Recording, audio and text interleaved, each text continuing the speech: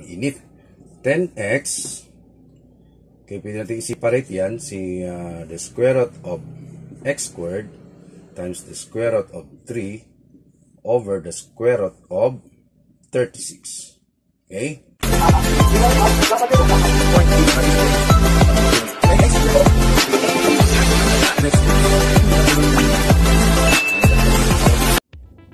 Rationalizing denominators that contain square roots.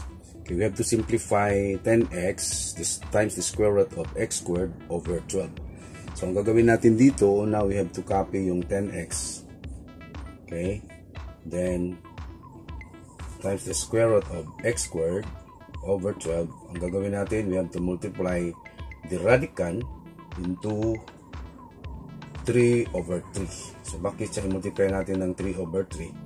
Para gawin nating perfect square yung denominator. Okay?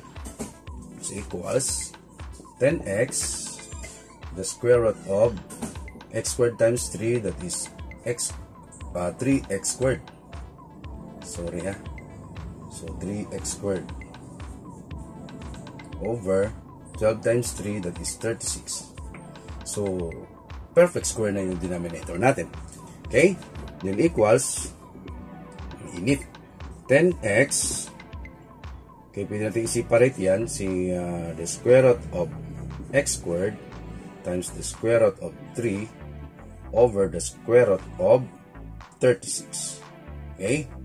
Equals 10x. So, the result of the square root of x squared is x na lang. Then, the square root of 3. Kopyahin na lang natin si square root of 3. Over the square root of 36 is 6. Okay? And then, 10x. Kita pa ba to? 10x times x, that is 10x squared. Okay? The square root of 3 over 6.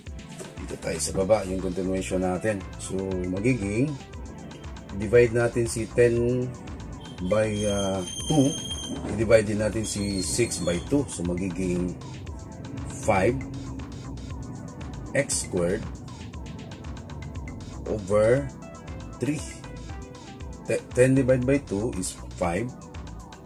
6 divided by 2 is 3. The square root of, kopyahin natin si square root of 3. So, this is your final answer.